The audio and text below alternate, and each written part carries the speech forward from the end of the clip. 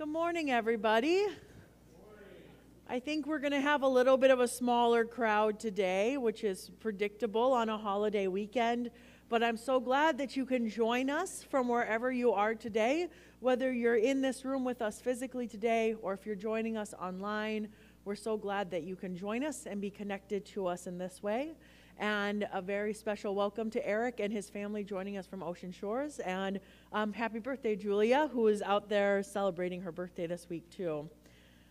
With that, what other celebrations do we have happening this week? Do we have any birthdays in the room? No, we celebrated Jeff Johnson's birthday earlier today, about an hour ago. What about any anniversaries? No anniversaries this week? All right. Let's talk about prayer concerns or joys. What do we have happening for prayer concerns and joys this week? Anything? All right. I have a couple that we'll add to the list this week. So we'll be praying for Israel and Palestine, as we have been, for that conflict to resolve there. We will also be praying for Eric as he continues to walk through hospice, especially during this holiday season. And then we also had a request that we pray for Steve Poole, who was a weatherman in the area. I did not get the pleasure of seeing him predict weather for you, but it seems as though maybe he did an okay job because he's well known.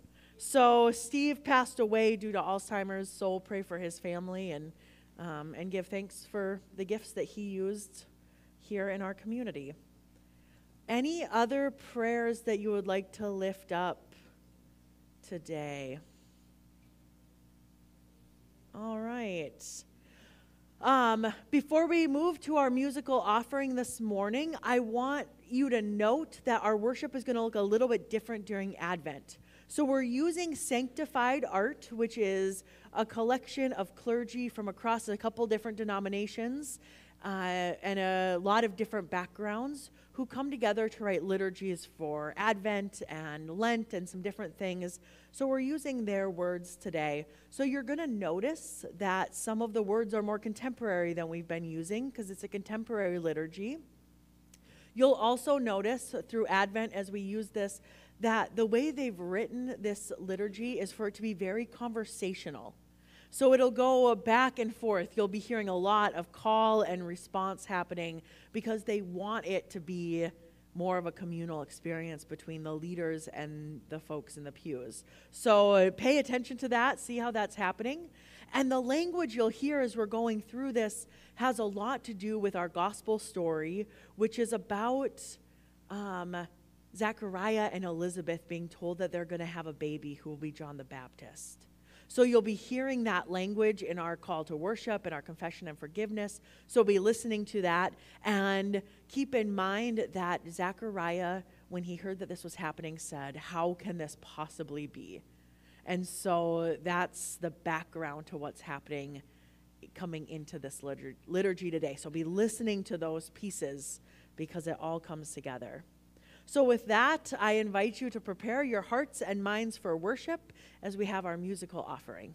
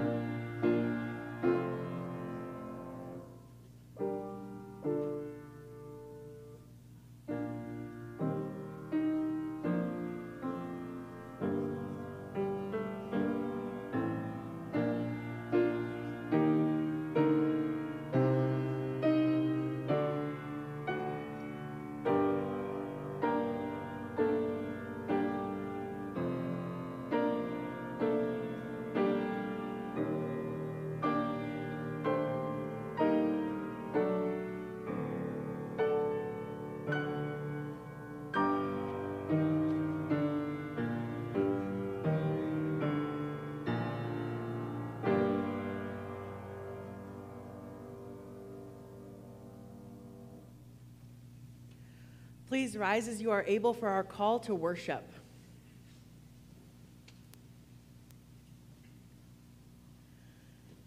In God's house, we can be joyful. We can be grateful. We can be hopeful. In God's house, we can be weary. We can be anxious. We can be grieving. In God's house, we can be honest. Inspired or tired, delighted or doubtful, connected or curious, and everything in between. This is God's house. You are welcome exactly as you are. We will now light our Advent wreath today.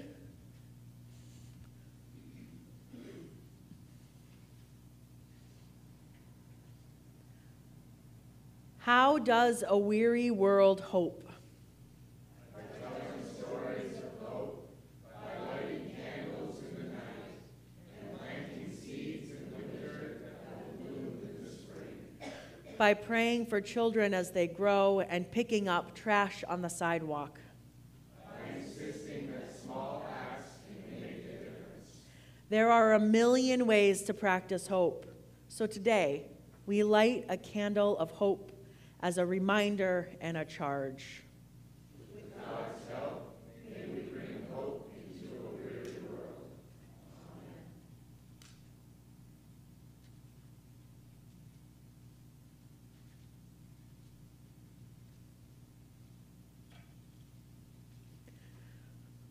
We join together in singing Come to Me, O Weary Traveler, which is out of All Creation Sings. That's our new hymnal. So the words will be up on the screen, and please join in as you catch on to the tune.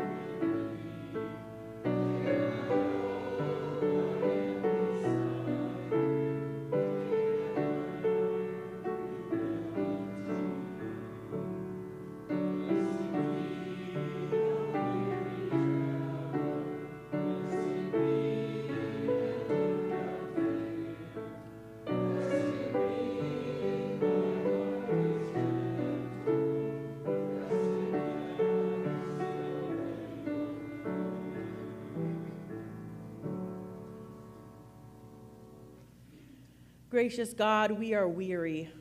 For weary bodies that ache and cry out, we pray. Forgive us for pushing ourselves too hard. Remind us that we deserve Sabbath rest. For weary minds that feel overwhelmed and saturated with news, we pray. Forgive us for creating so many distractions. Remind us that in the quiet, we can hear you. For weary hearts that long to feel the joy of this season, we pray. Forgive us for being impatient with ourselves. Remind us that healing takes time and that joy and grief can coexist. For the weary edges of our faith that struggle to hold on to hope, forgive us. Remind us of Zachariah and Elizabeth. Remind us that your good news knows no bounds. Amen. Family of faith, no matter how many times we wear ourselves thin, no matter how many times we lose ourselves to distractions, No matter how many times we ask ourselves, how can this be? God's love keeps showing up for us. So say this with me. We are loved, we are claimed, we are forgiven. Thanks be to God. Amen. Please pray with me the prayer of the day.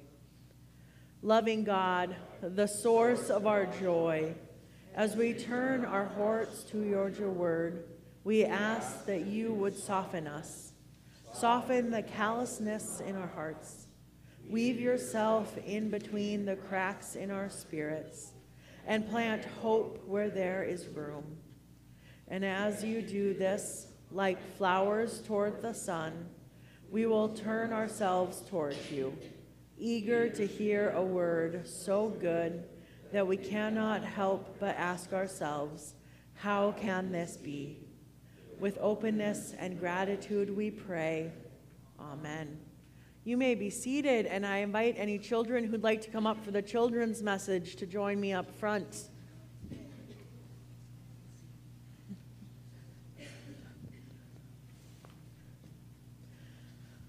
Good morning, good morning.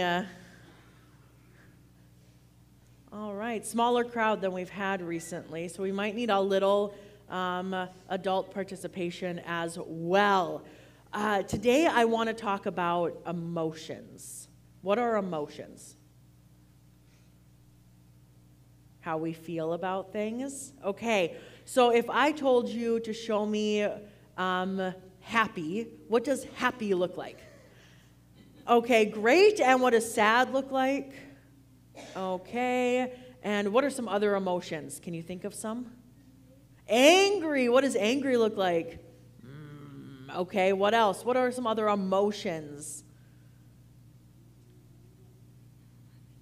What happens when you're really tired? Oh, they got tired down. Okay. We're going to talk today about an emotion called being weary. Do you know what it means to be weary? Kind of a different word. It's kind of like tired, but it's like you wouldn't be able to sleep and then stop being weary. Whereas if you're tired, you take a nap. So weary is something deeper than it's like, oh, I don't know how I'm going to finish all my homework. I'm weary of this kind of thing. Some of you will learn about homework later. Do you think you can have two emotions at one time? Yeah? What can you feel at the same time? What are two emotions you can have at the same time? Happy but sad. What do you look like when you're happy but sad?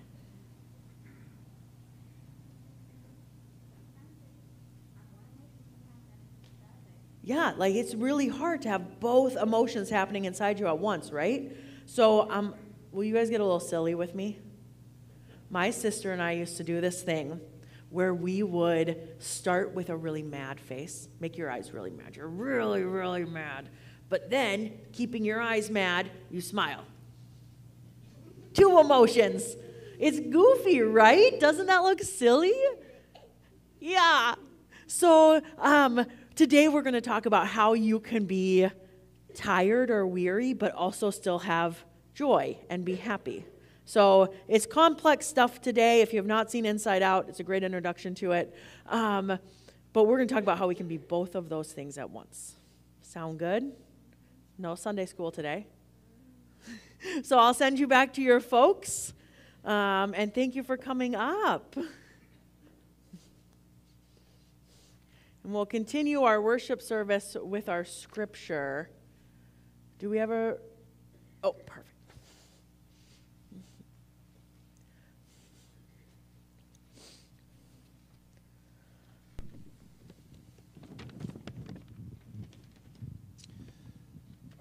Our scripture today is from Psalms 80.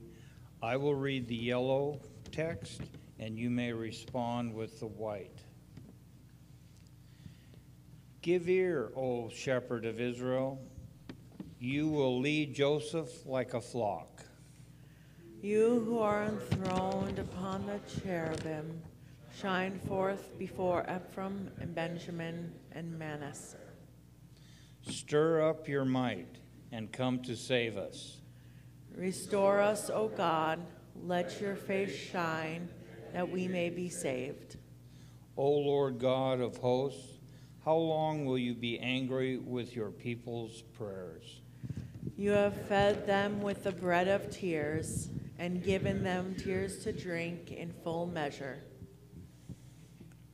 You make us the scorn of our neighbors. Our enemies laugh among themselves. Restore us, O God, as your face shine, that we may be saved. But let your hand be upon the one at your right hand, the one whom you made strong for yourself. Then we will never turn back from you. Give us life, and we will call on your name. Restore us, O Lord God of hosts. Let your face shine, that we may be saved. Please stand for the gospel acclamation.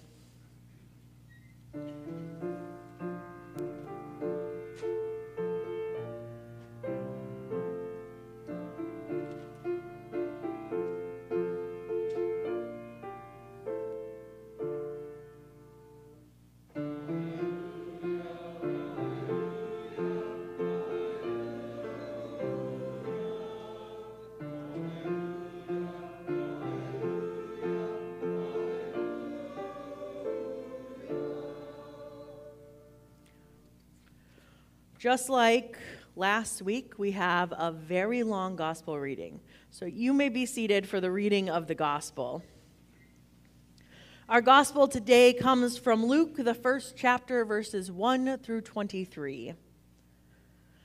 Since many have undertaken to set down an orderly account of the events that have been fulfilled among us, just as they were handed on to us by those from the beginning, were eyewitnesses and servants of the word, I, too, decided, after investigating everything carefully from the very first, to write an orderly account for you, most excellent Theophilus, so that you may know the truth concerning the things about which you have been instructed.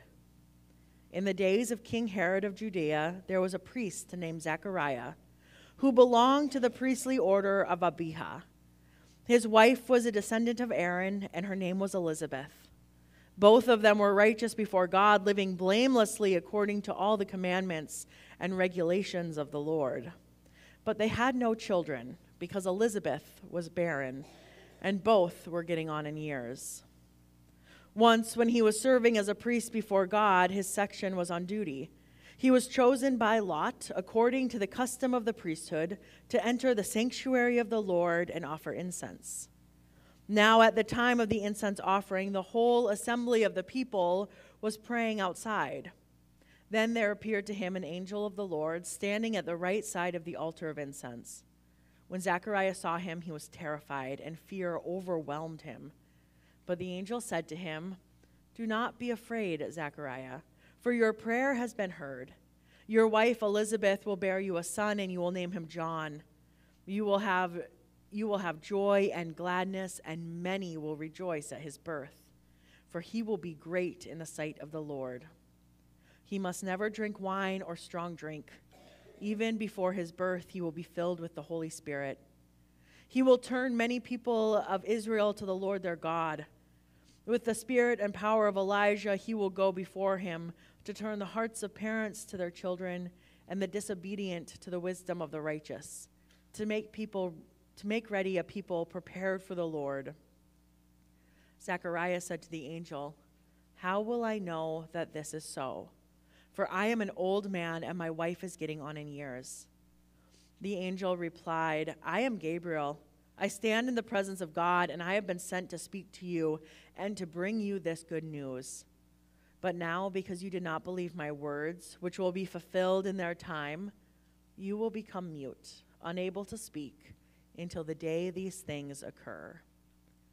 Meanwhile, the people were waiting for Zechariah and wondered at his delay in the sanctuary. When he did come out, he could not speak to them, and they realized that he had seen a vision in the sanctuary. He kept motioning to them and remained unable to speak. When his time of service was ended, he went home. The Gospel of our Lord. We've had a shift from the book of Matthew now into Luke as we prepare for Christmas. So we have to think a little bit about Luke and the background of Luke to fully understand what's happening here. So, what profession did Luke have? Does anyone know, before he was a disciple and a writer, what profession Luke had? He was a doctor, yes. He was well trained, not as a religious leader, but as a doctor. He was educated, so he's writing from that perspective. Does anyone know the audience of the people he was writing to? Matthew was writing to the Jewish community. Does anyone know primarily who Luke is writing to? It is the Gentiles, correct. So Luke, as a physician, is writing to the Gentile community primarily, where Matthew was writing to the Jewish community, and he was a tax collector. So we have these different jobs happening, okay? And just as a characteristic of Luke, so you know, when we look at the Gospels, Mark is the shortest of the Gospels. He tends to say things exactly, just quickly. How fast can we get through the story? And he says immediately a lot when Mark is writing. Matthew is a little bit longer. He adds a couple more details in, but still tends to be relatively brief, also knowing that he doesn't need as much background information for the Jewish community because they've been growing up with the Old Testament. And now Luke, writing to the Gentiles, is, we'll say, a little long-winded. No offense, Luke. Sometimes, a little long-winded. He likes to really paint us a picture of what's going on. So his is a little bit longer. And then if we were to look at John, John is the poetic one. And so his isn't quite as long as Luke, but it gets a much more poetic language. So that's who's writing this book. We're in the first chapter, verse 1, so we don't have to look what came before. And I'll let you know that what comes after is another message from Gabriel to Mary. So that's what's going to come up next. So the other background information you need to know is about Zechariah. So he's a priest, and he's a priest in a specific area. Back where Elizabeth lives, that's where he's the priest at. It's kind of like how I'm the pastor of this church, and there's other pastors in this area. Zechariah is a priest, and there's other priests around, and for 2 weeks out of the year, that group of priests would be called to come to the temple and perform their priestly duties at the temple. So, you might have been thinking that this is a place that Zechariah goes all the time, but it's not. This is a set-aside 2-week period of his year every year that he would go to the temple. And then in that temple, there's a room called the sanctuary. Did you hear that familiar language? He was called into the sanctuary. Now, today, we're in a sanctuary, and we are all welcome to be in here in the glory of God. But back in the day of Zechariah, there was one priest who would be invited in to offer the sacrifice in the sanctuary in that specific room. And they would cast lots to see who would do that. Basically, all of their names go on a little piece of rock. They would see which one came out first, and that person's going in to the Holy of Holies, into the sanctuary. So, Zechariah, it doesn't tell us how many times he gets to do this in his life, but it might only be once in his life. Maybe more, but really only a handful of times. This is a very big deal. And when he's delayed within the sanctuary, no one else can go in and check and see what's happening because he's the only one in there offering a sacrifice. Okay, there's the background information you need to know. When we are looking at Advent this year, our theme is, how does a weary world rejoice? And this text about Zechariah points to maybe one of the places where weariness is incredibly clear, both back in his day and our day. The waiting around the hope of a child. Zechariah and Elizabeth couldn't go to the doctor and find out what was going on. It's assumed that the problem is with Elizabeth because they didn't have any way to know that it wouldn't be. And they have been waiting and waiting and waiting, and now they have given up on having a child. That's the point that they've reached. They've just said, we're too old, it's not going to happen now. Has this happened before in the Bible? Sarah and Abraham. Sarah laughs when she's told she's going to have a child. There's no way. Because what happens when we are looking ahead and hoping and longing for something and it's not happening, we start to get weary. And what is the difference between weary and tired? If you were going to describe it to someone, what would you say the difference between weary and tired is? What do you think?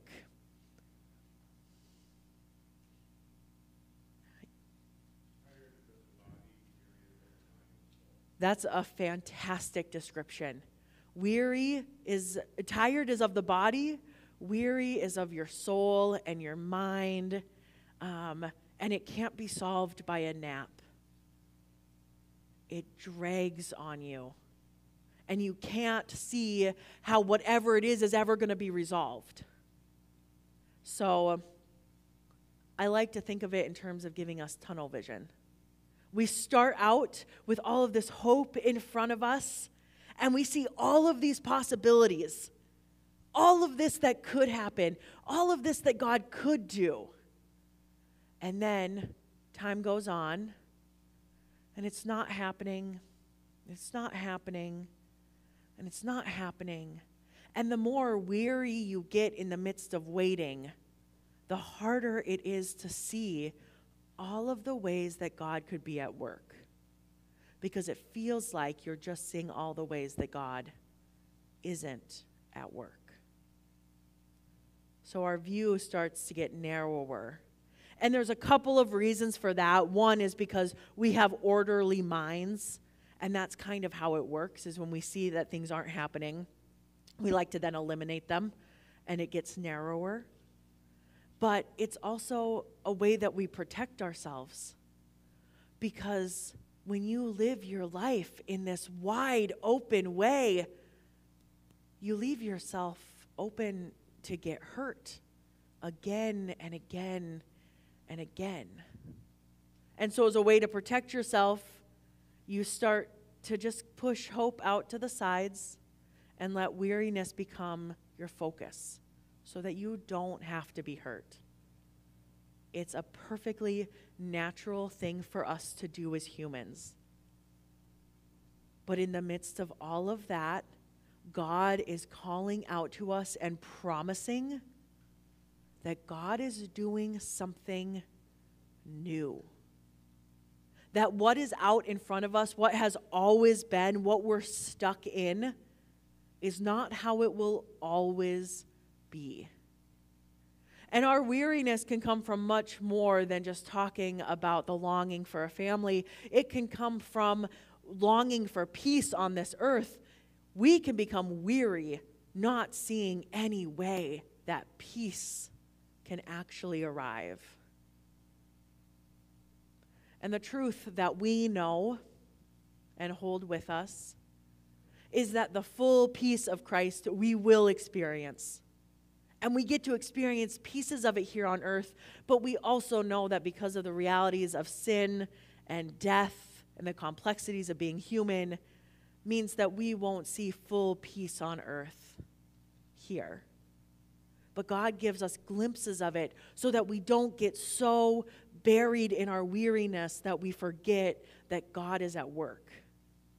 And we hold on to the promise that the kingdom of heaven in its full glory will be peace. Now, each of us carries weariness in our own way.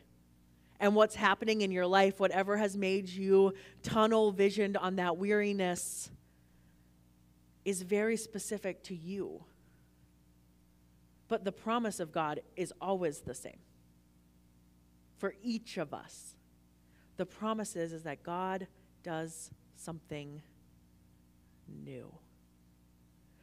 In Advent, we wait to celebrate the birth of Christ, and It is so easy to wait for something that you know there's an ending to, right? We mark it on a calendar. We get down to December 23rd, and we know that the next day we're celebrating Christmas Eve. That's easy waiting. The other Advents in our lives are not easy. The other Advents in our lives where we're waiting for something, and we don't know when the end of that waiting is coming, that's excruciating. When we're waiting for something and we're not sure if at the end of the waiting the answer is yes or no, it can make us so weary. During this Advent season, we're going to learn how to point to our weariness and admit it and say, this part of my life is giving me tunnel vision that's making it so hard for me to see what God is doing. And as we go through Advent, then we'll learn about how connection helps us to open up to these possibilities and to be able to hold joy and the places in our life where we're weary at the same time. We'll learn about how our Christian community can help each other in the midst of weariness. And then we're going to learn about opening ourselves up to being in awe of what God is doing. Learning to look for those things so that we can, in the midst of our weariness, still be at awe that we are loved by God. And at the end of Advent, we will stand at the manger and we will celebrate the promises of Christ among us that did not end at Jesus' death, but instead continues to be with us every single day. We get to have the whole experience. We get the and. We can be weary and hold on to the promises of Christ. We can be sad and reach out for help. We can have joy and we can share it with others, especially in the midst of Advent waiting. My prayer for you this week is that you will be brave enough to admit when you are weary to yourself and to others. My prayer for you is that you will be opened up to connection and awe of what God has done for us. And my prayer for you is that you would not stay tunnel visioned on weariness, but be comforted by what God is doing new in our church and in our lives and in our world. Amen.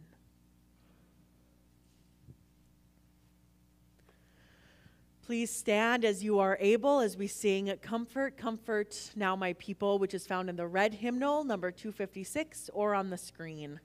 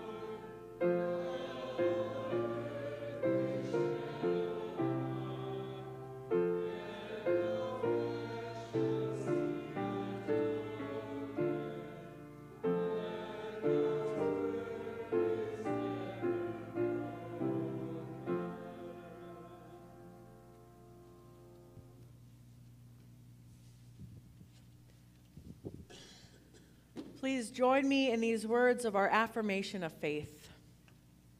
We believe in God who hears our prayers, who knows all about our weariness. We believe in God who wants joy and delight for us, not just survival and existence. We believe in God who looks ahead, who is not done dreaming for the world and for us.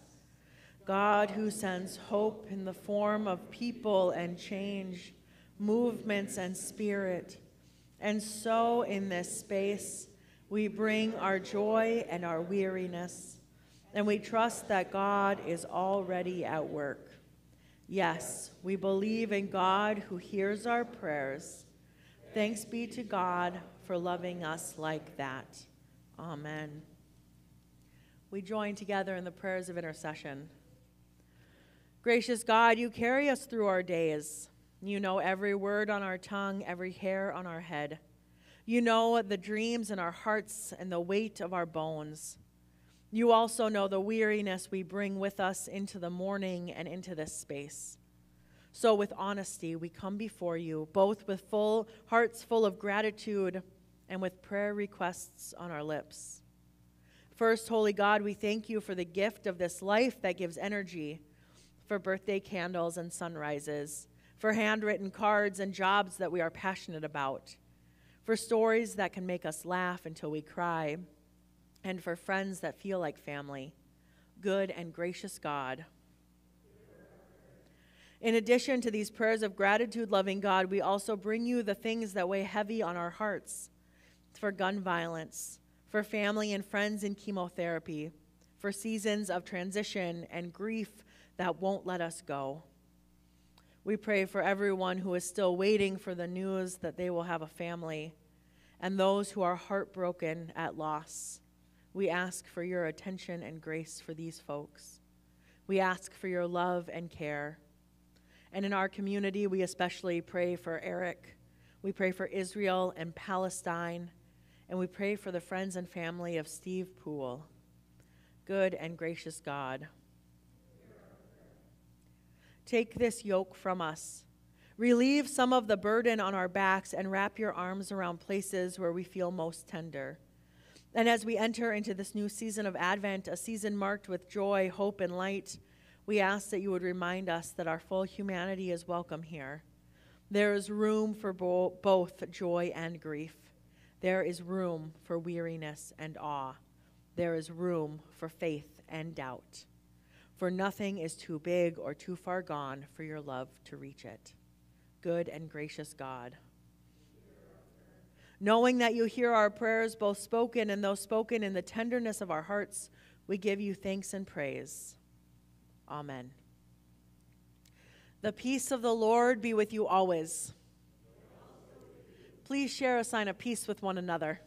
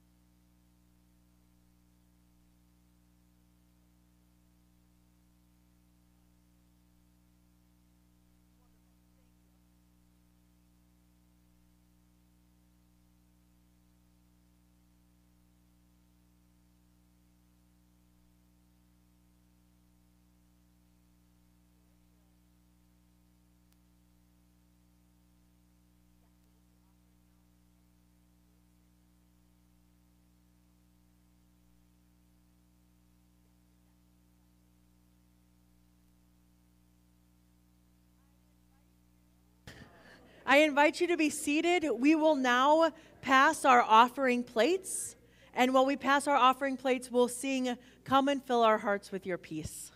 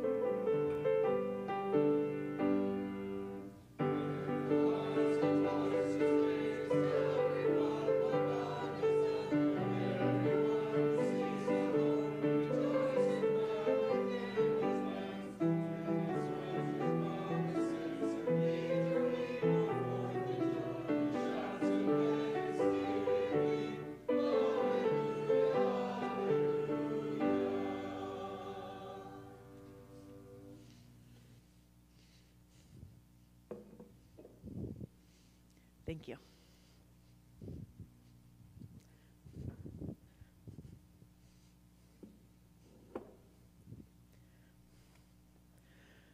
We give you thanks, O God, for these gifts that you have given us, that we gratefully and thankfully return to you, trusting in your grace and mercy, and knowing that we are joined together in the mission of the gospel.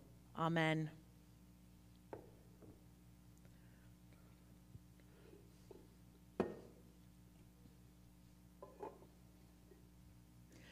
The Lord be with you. Lift up your hearts. Let us give thanks and praise to the Lord our God.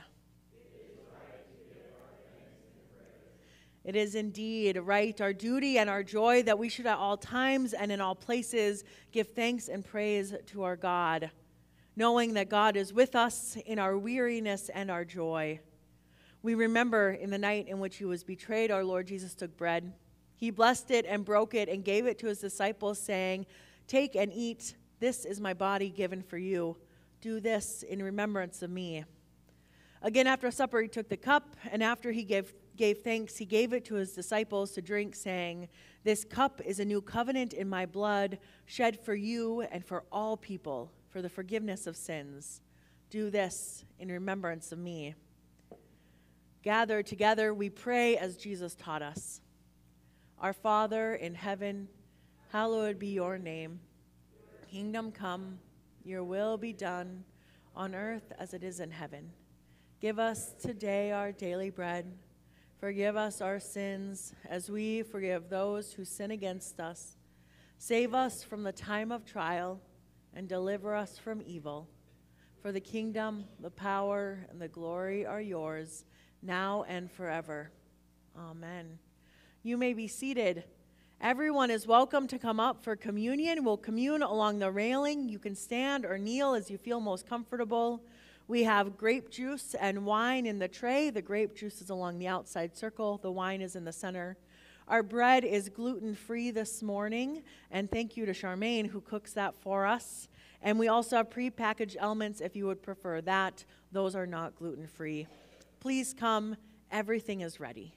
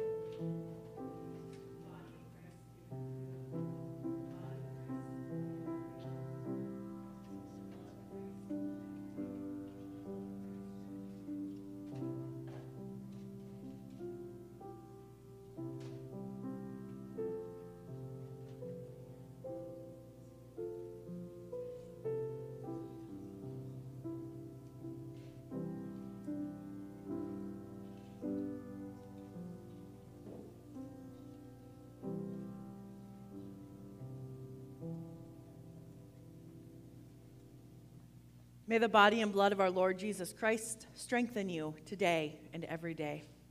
Amen.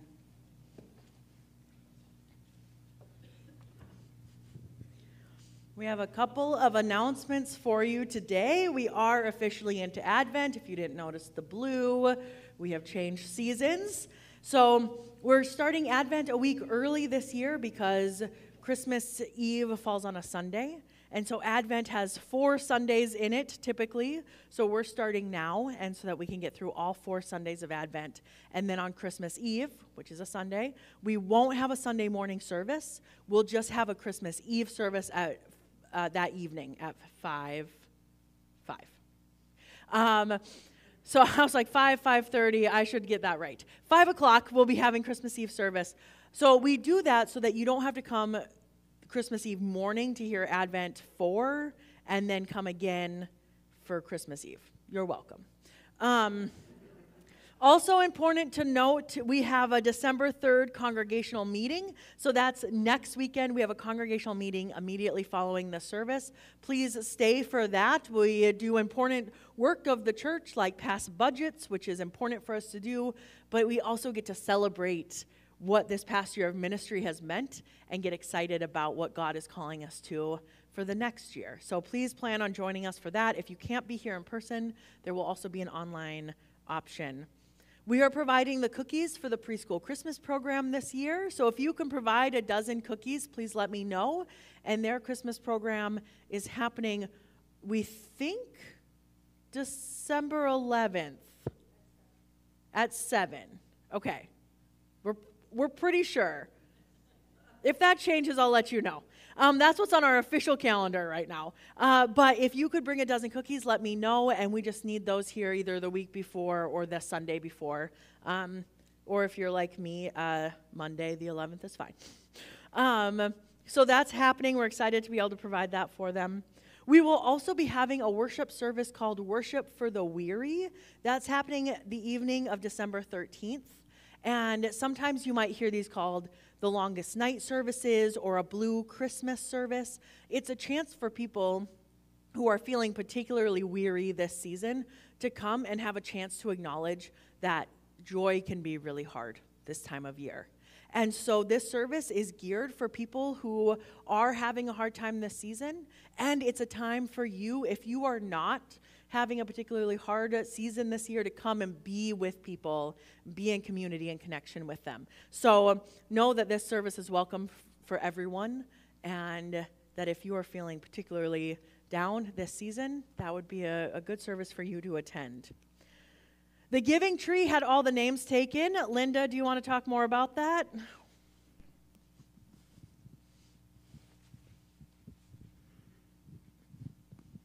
So we committed to Tiffany Park Elementary to provide gift certificates for 20 children, and their parents take the gift certificates, they go to school and get them and buy their child a gift for Christmas. These are children who would not get anything otherwise. I have learned in the past that we have more requests for certificates than we have certificate holders, so we make 5 extra every year now. Of those 5, I have 1 left. So if somebody wasn't here last week or has thought about it, would like to take one, I have 1 left. If you, I've also had a couple extras donated by people who didn't take one but bought cards anyway. So all around, it's great news. We'll have at least 25 kids taken care of. But I do have 1 left. If somebody wants it, see me after service. I also, I wanted to give a shout out to Cindy Holm and her sisters for hand making all of these. Aww. She does a great job every year. The other good news I wanted to share is from the 2-week coat drive that we did with the preschool. I took 54 coats to Center of Hope last week, and I have 10 extra coats that are summertime wear, which wouldn't be appropriate to take now, so I have those in my garage until spring. If anybody has any questions about these certificates, how they work, or anything that I haven't covered, please see me after church. And if they've taken an envelope to bring it back? Yes, next week. They all have to be back to me next week, or I have to go out and buy cards.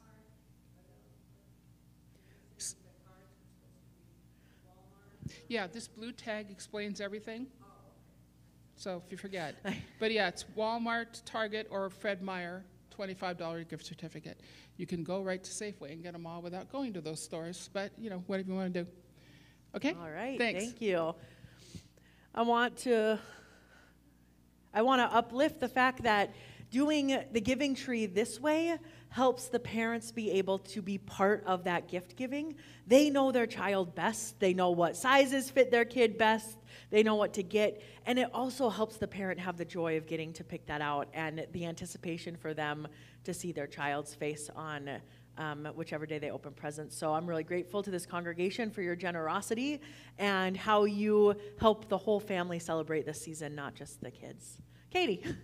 I just have a couple of things. First of all, I'm part of a Lions Club that is a group sponsorship coordinator for the Wreaths Across America over at Tahoma National Cemetery. So if anyone's interested in sponsoring a wreath to be laid on a veteran grave this year, or participate in the ceremony or attend the ceremony, see me. The wreath sponsorship deadline for this year is coming up on the 28th, but those are real easy to go online and sponsor a wreath, and I can provide you with a link easily. The second thing is Sarah Dutton and I are kind of hosting, I guess for lack of a better term, a field trip. Anybody who's interested, join us. It's in the weekly. It's to the Bellevue Festival of the Nativity, which is a wonderful event. There will be a carpool from the church at around 1 on December 9th. It's a Saturday. And we're going to truck on up to Bellevue. It's a big event for the community, hundreds and hundreds of nativity scenes, everything from the rubber ducky nativity up through really ornate nativities. And it's really interesting to see all the different interpretations, like why not a giraffe, you know? If it's something that relates to the culture where they are trying to relate to this whole major event in world history. So there's also musical performances at the event. So it's free, come with us, and we'll come back to the church. We'll be leaving the church around 1, coming back around 3, and then have some cocoa and cookies and just chat about what we saw and conversation about that whole thing. So let me know if you could be a driver for us, and also if you just kind of let us know if you're thinking of it and you might need a ride, so we can kind of plan to make sure we have seat belts for everyone. Nobody is riding without a seat belt. So those are my 2 events, and back to you. All right, so that's December 9th for the Nativity. So you can go up and see all of those different nativities. Our Wrapped in Warmth tree is starting to collect hats, gloves, socks, mittens. Please continue to bring those items, and whenever you bring them, just go ahead and go up and place them on the tree. And it's a good visual reminder for us here in worship that there are people who are in need and that we are called to be part of that and to help them. So please continue to do that. Lastly, for Advent, if you asked for a printed devotional, those are printed and ready for you. So come see me if you asked for your Advent devotional to be printed. If you can access it online and feel comfortable doing so and know that you'll be able to read it that way, the link went out in the weekly last week, and we can continue to send that out as well so people can see it. But a great way to set some time aside every day to dive into this theme a little bit more of how does a weary world rejoice. There's also an Advent calendar that goes along with it. I've printed a large one that's back by the kitchen on the bulletin board. And then there's some smaller ones printed if you want to take one home, but it's also really easy to take a picture with of your phone. And think about how you might be using that Advent calendar for spiritual practices throughout the month. So take a look at all of those resources that come with our curriculum. And did I miss anything? Oh, and if you're a child, I have a child's Advent calendar too. Just come see me. All right. Anything else? With that, I ask that you rise and you'll receive the benediction, and then we'll sing our closing song. May you be brave enough to name when you are weary. May you continue to hold hope for yourself and others. May you be comforted by the presence of God walking alongside us in our weariness. In the name of God and Jesus and the Holy Spirit, amen.